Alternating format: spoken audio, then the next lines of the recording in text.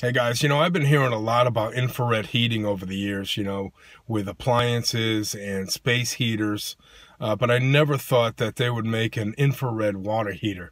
Well, somebody suggested that I look into it, so I went over to SioGreen.org, and they manufacture infrared water heaters, which is amazing because they take up so much less space than my 80-gallon water heater.